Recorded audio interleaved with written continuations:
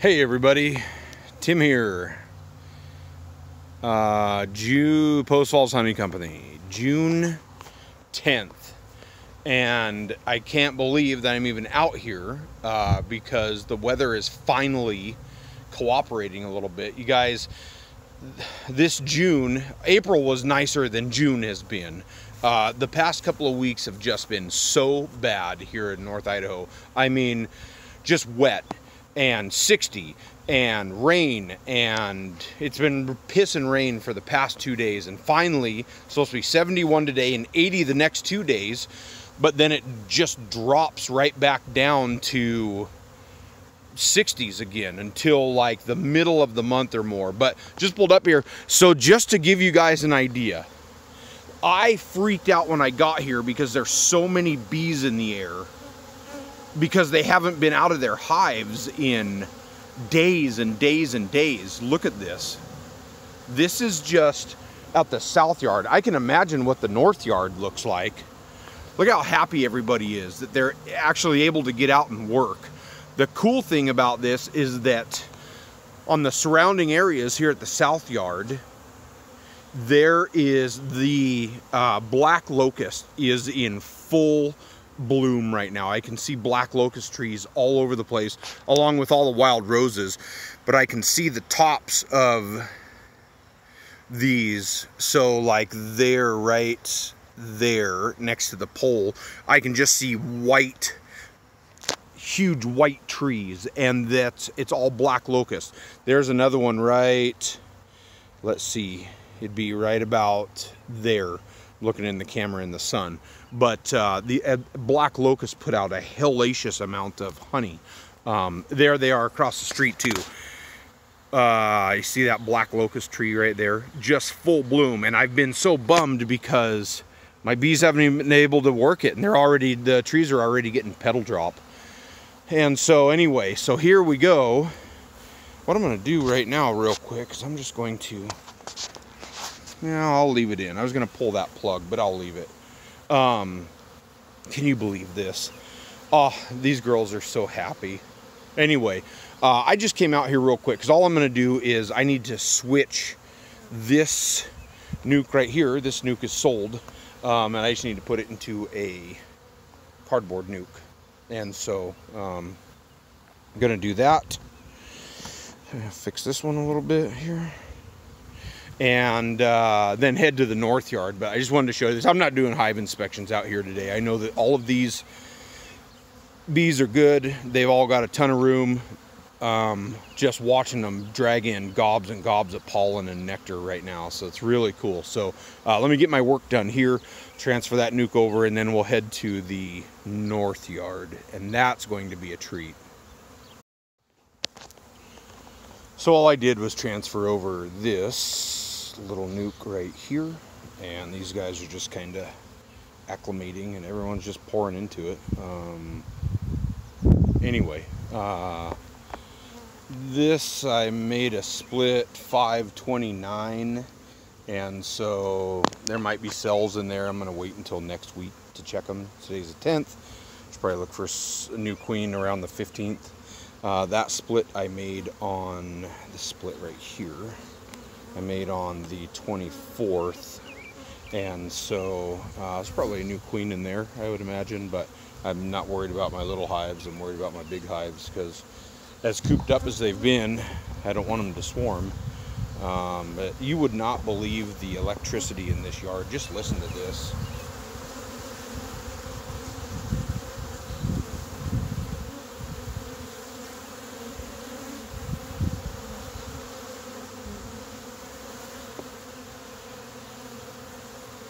Oh, they're just so happy. Oh man, my bees are so happy that they can get out and fly right now.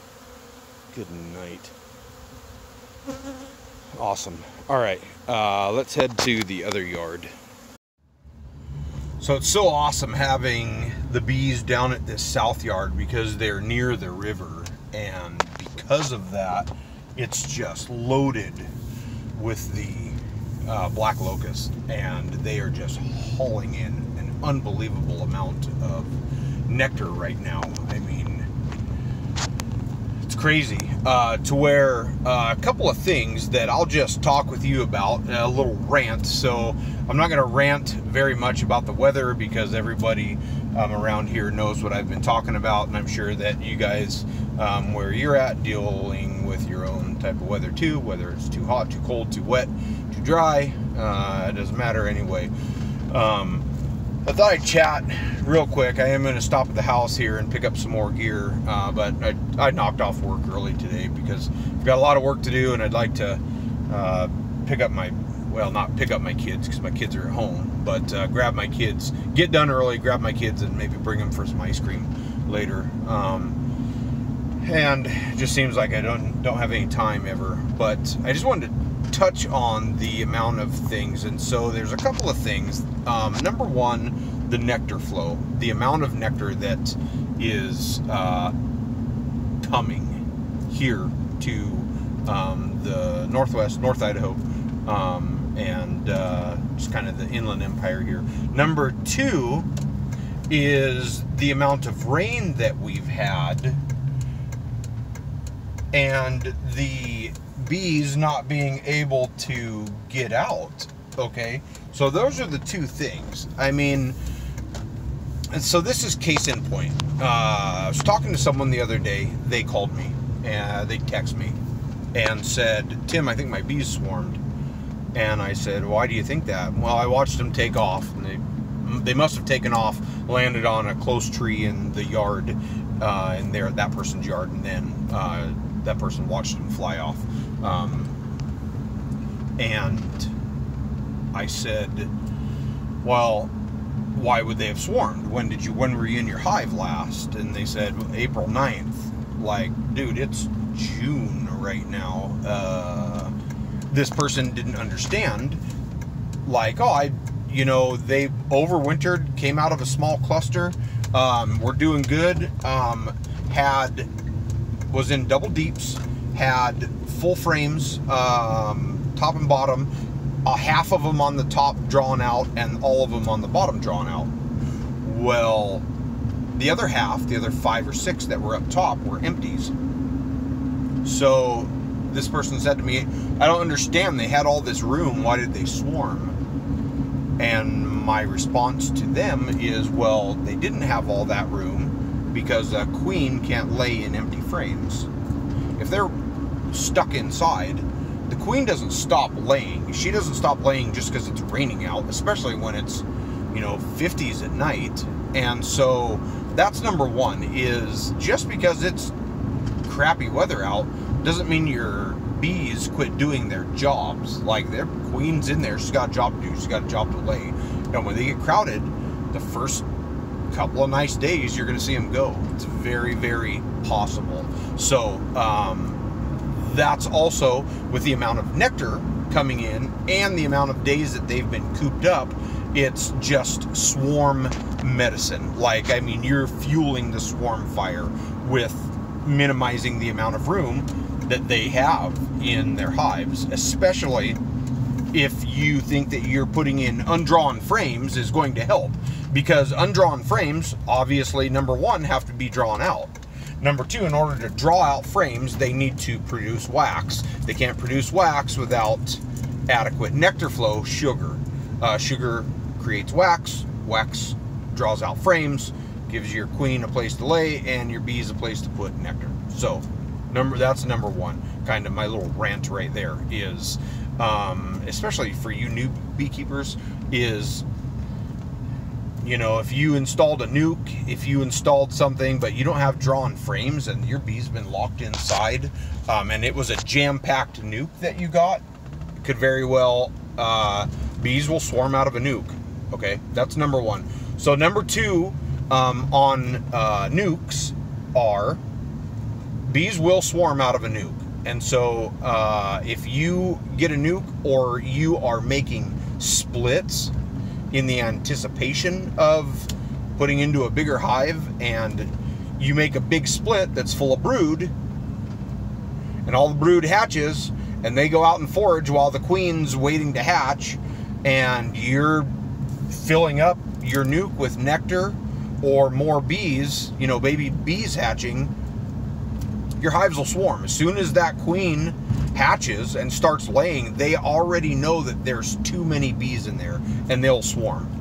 So, case in point with that, I caught a swarm the other day, and I catch swarms all the time, but I can have a queen laying usually in 3 days. Once the swarm moves in, I give her drawn comb, or once I rehive it, I give her drawn comb, food, and everything that she needs to bump up her production as quick as she can. I caught a swarm the other day that was probably covered like 2 frames in a nuke. That queen didn't start laying for a week. It was exactly 7 days with everything that I gave him. It's in my backyard. In fact, the swarm that I caught, you watched me catch it on the video. So, on the last video. So, that queen is in my backyard. She just started laying. So, it's my bet that that queen, that small little swarm, came out of someone's nuke. Someone had a nuke that they weren't taking care of, and they swarmed, is what I would bet. Anyway, because we don't get a lot of cast swarms or secondary swarms up here. So, that's number 2 rant. Number 3 rant is this. New beekeepers, any beekeepers, your job is to keep bees on their schedule, not on your schedule. I'm just pulling into the house here. It's not about what's convenient for you and, oh, well, I'm just going to get into the hives when I have the time, because that's just not the way it works. You should be keeping track of the weather, your weather patterns, what forage is out and what's coming, and always be thinking ahead onto the next step of what you need to do as a beekeeper in order to make sure that your hive is healthy. And so it's not based on your time and whether you are going to have the time to do it, or I'll get into them when it's convenient for you, because you're asking, number 1, for problems with your hives, and for number 2, your hive either swarming or dying or both. And so that's just a little FYI. Fine with me if your hives swarm. I'll catch them. Somebody will. There's plenty of beekeepers around who are happy to catch your swarms. So that's my rant. Is just the convenience is not for you. They're livestock. You're working them. And you need to get into your brains that it's based on what is best for the bee. And so if you're going to be bee-minded, you need to be very much forward thinking on what your hive requires. So that's it. I'm home now. We're heading to the yard. I'm going to load up some gear and get out of here. That's my rant. And next we are going to jump into bees. Wow. Tell me my girls aren't happy to be out. Up at the north yard.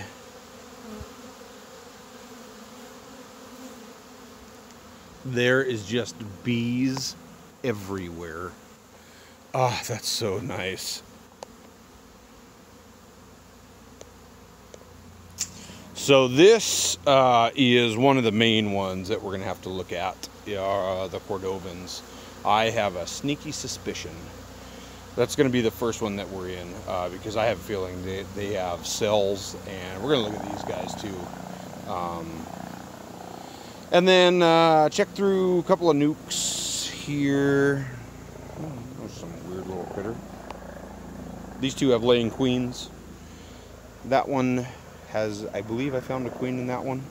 And I didn't find the queen in this one, but I'm sure she's in there. There are hatched cells in there.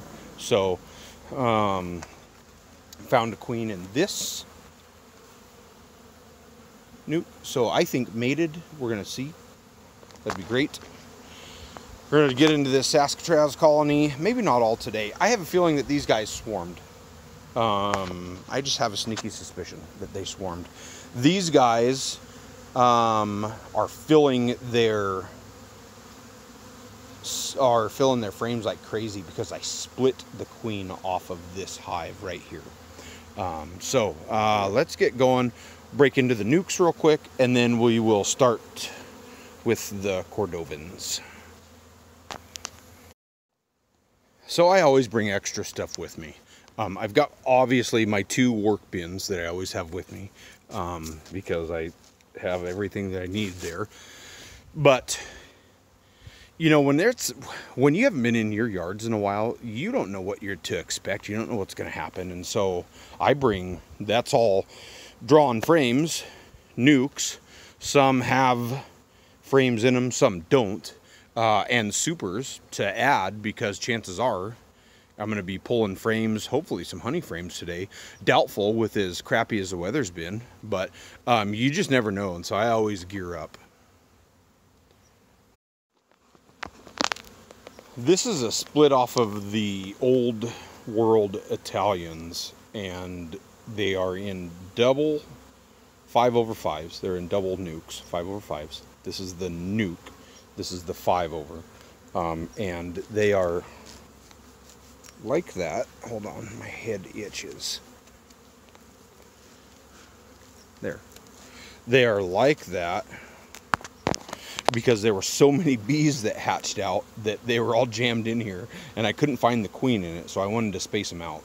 And so I took a brood frame from here and I moved it up into here with all drawn frames, just so I could have better luck finding the queen in here. So I'm just going to jump in here real quick, see if she's laying, see if she's mated. So there she is. Yep, there she is. You see her?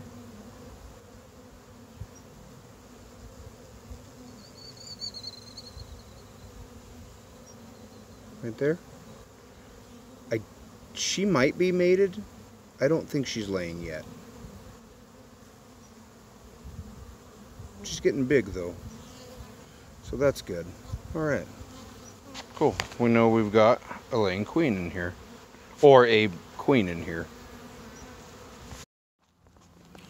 So this is the other little split that came off of the Italians. I say little, they don't appear to be little, and so that's what I was having trouble with. That's why I was having trouble finding a queen, because there should be a queen in here. I just can't find her because there's so many stinking bees. So I'm going to rifle through this thing and see what I can find. I don't know what the deal is with this helicopter. He's been cruising around real slow and low since I got here. I don't know what the deal is.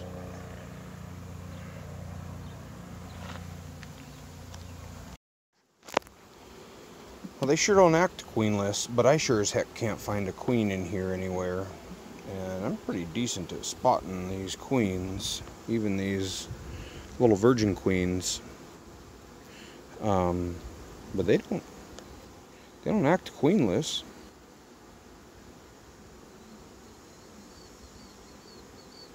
So I don't know.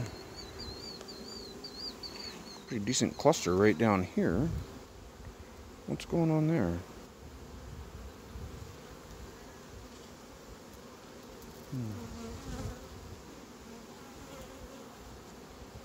I don't know.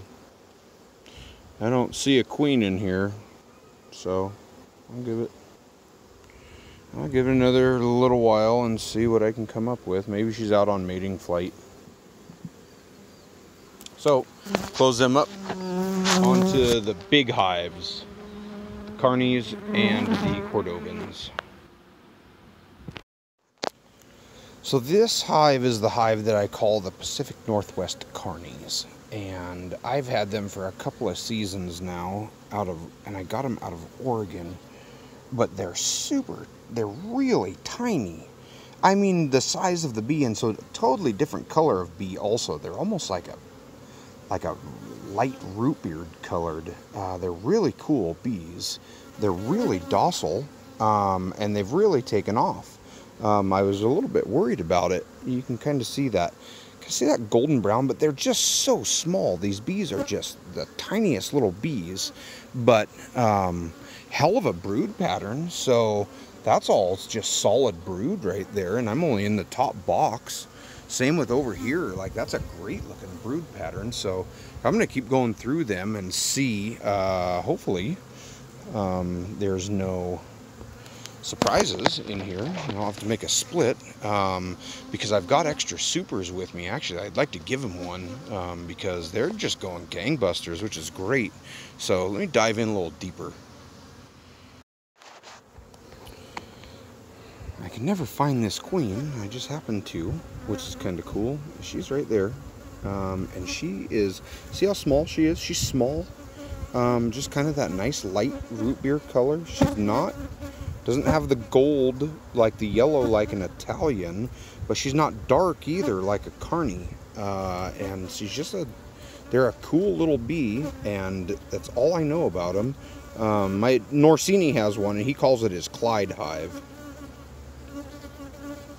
She's running around a little bit because I just thumped this frame a little bit, so I got him a little riled up, but I might see her lay here.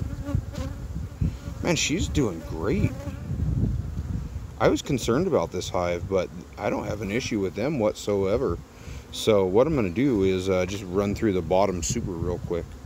The bottom deep, I mean, and I'm going to add a super to them. They need one. I've got a 10 frame super with me that they can have, so that's it. I'm happy with them. Nice work. Yeah, man, I'm super pumped with them. They look great. I was a little concerned. They were like one of my weakest colonies, and they look great. So I am going to do one thing, is they have honey up here. This is like a super shallow, like they're just short little 4-inch frames.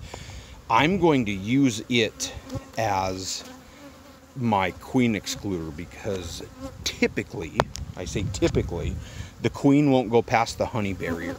She has tons of room down here to lay in these 2 deeps, and so I'm going to put another super on top of here, anticipating that the nectar flow is going to be hellacious. And I'm going to use this little green super shallow as a queen excluder.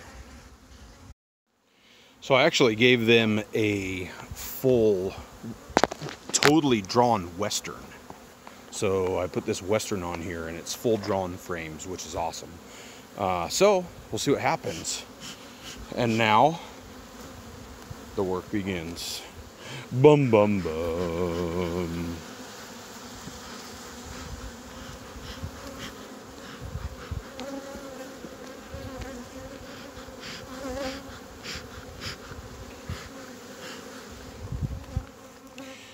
Onto the Cordovans. Let's see how everyone's doing in here. So not super worried. Man, look at the bees. Jesus. Not super worried about, obviously, these two because of the queen excluder. I need to get down there and make sure that we don't have swarm cells. Here we go. There's so many bees in here. You want to see something crazy?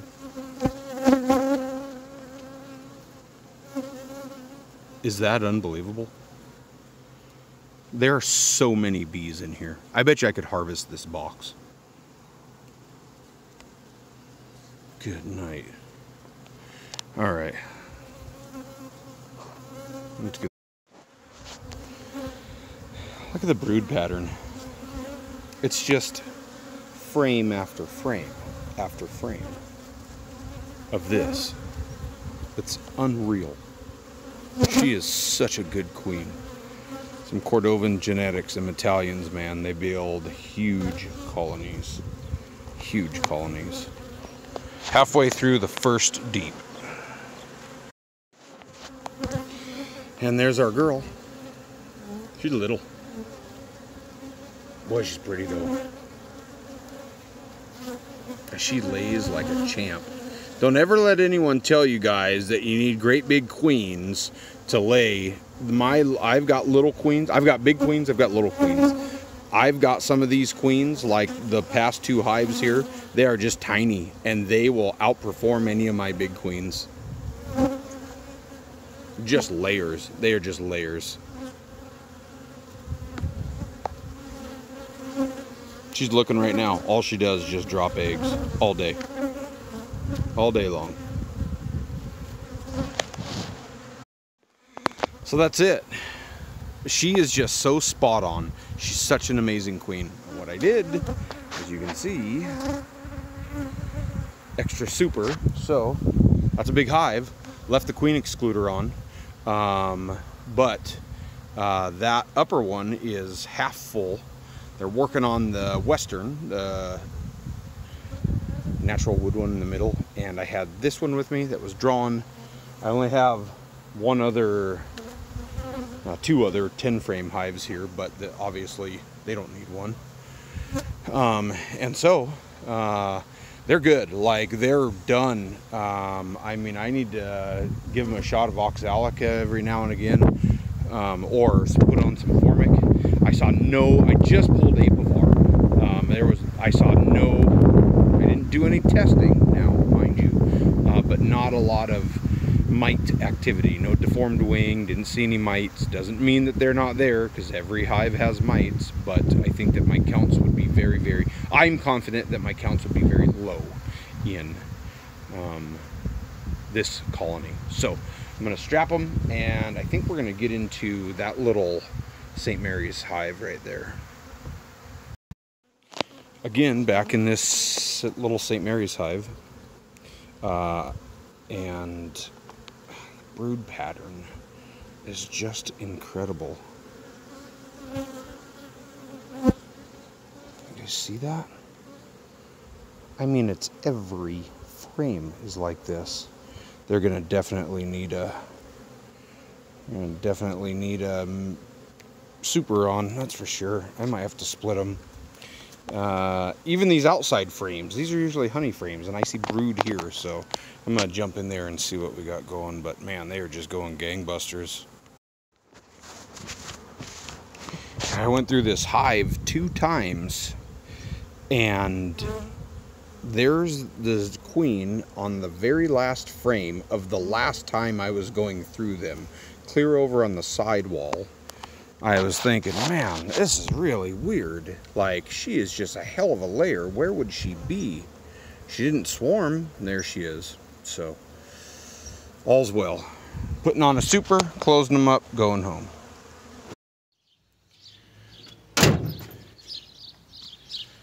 Yeah, I made it home.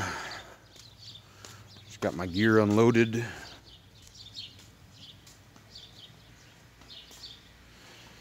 Get ready to load up again tomorrow and run through another couple of hives tomorrow, but I'm beat for tonight, so that's what we got.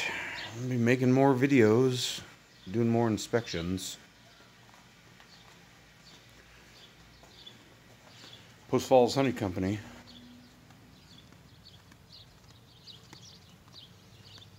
Thanks for watching.